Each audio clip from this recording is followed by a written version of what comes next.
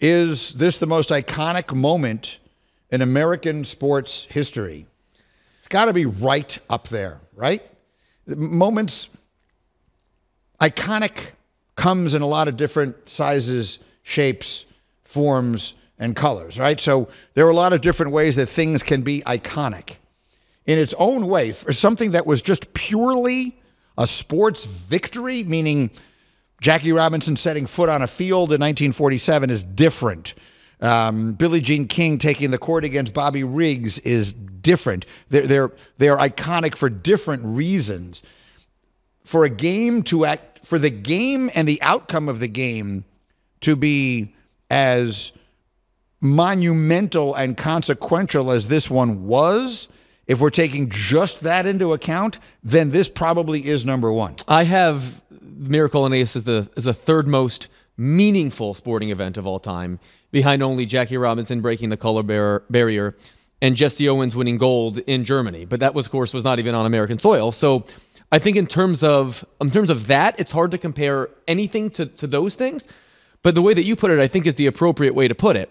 Just in terms of a sporting event, the outcome of a sporting event, and how much that meant, I think it would be hard for me to imagine anything ever topping the Miracle on Ice. You know, the things in recent memory, like when Tiger Woods won the Masters in 2019, when we had long since given up, most people, not me, but many people, most people, had given up on the idea that he would ever win anything of consequence again. And then he won the Masters and lifted his son into his arms in triumph on the 18th green, just as he had done with his own father a generation before. That's an iconic moment. The vision of Mike Tyson crawling around on a canvas in Tokyo trying to find his mouthpiece while Buster Douglas, of all people, stood over him.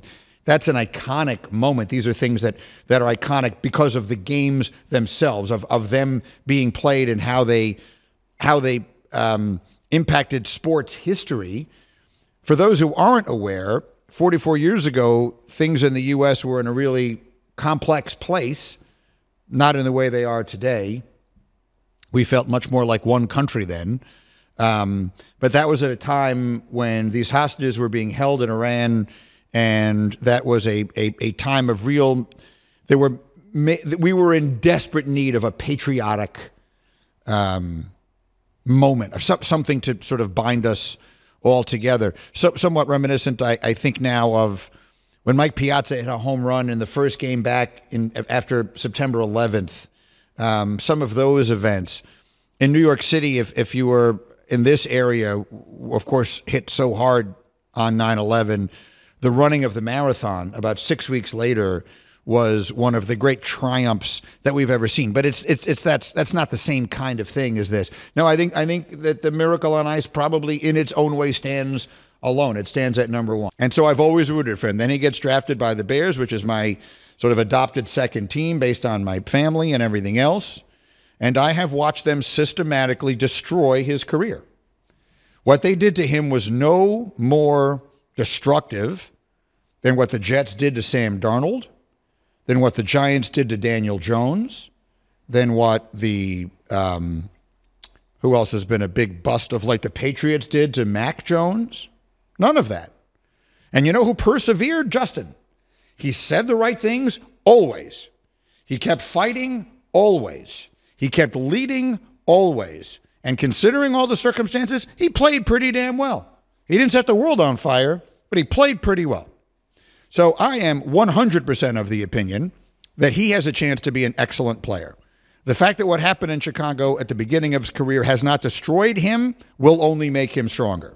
And thus, as he now handles this brilliantly, not demanding me be out, get rid of me, I'm done with you, screw you all in Chicago. No. He unfollows them, so the message is sent.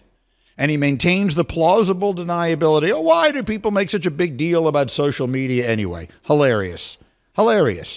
Even I, 56 years old, know that it is an intentional act to unfollow someone or something on social media, and you don't do it without a reason. So I think this has been masterfully handled by Justin Fields. I think by the end of next week, by a week from tomorrow, Friday at the Combine, he will have been traded. Pittsburgh, Atlanta, and there are always surprises. You never know. Someone we don't expect might pop in. But that's the way this is going to go. It's the best thing for him. At this point, it is also the best thing for the Bears. It could wind up being the kind of trade that winds up working out very well for both sides. So that's where it begins today. Mr. Hembo, what do you think? I have a question for you. My question is this.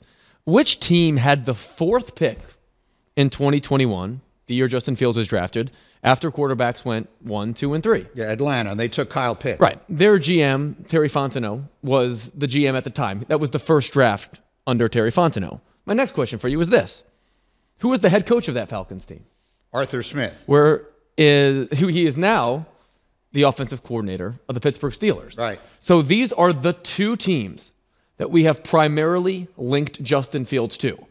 In other words, if one of those 2 teams is going to trade for him, someone is going to effectively admit that they were wrong at the time, which is sort of a bizarre place to be in, which is why I'm doing my best to see it from 30,000 feet and ask myself, there might be we'll call it a mystery team out there, because who knows? You know, these people in the NFL aren't that good at changing their opinion. So you may remember that back in the early 2010s, when it was frequently talked about that Bud was going to step away from that job, that we ran a campaign where I felt I should become the next commissioner of baseball. There was nothing jokey about it. Some may have perceived it as joking, but I was doing nothing of the kind. And so I would like to state now for the record to Rob and to Pat Courtney over there at Major League Baseball and everybody else, to every single baseball owner, I'm throwing my hat in the ring. I would like to be the next commissioner of baseball, and I will tell you why. I think I would do an outstanding job. I'm not kidding. I really think I would be a great commissioner. I think I have an understanding of a great many different elements of the business. I have a true love of the sport. I would represent the fans first and foremost, but with an understanding of the limitations that exist on that. I'll continue to make this case as we go. But I'm telling you right now, I want the gig.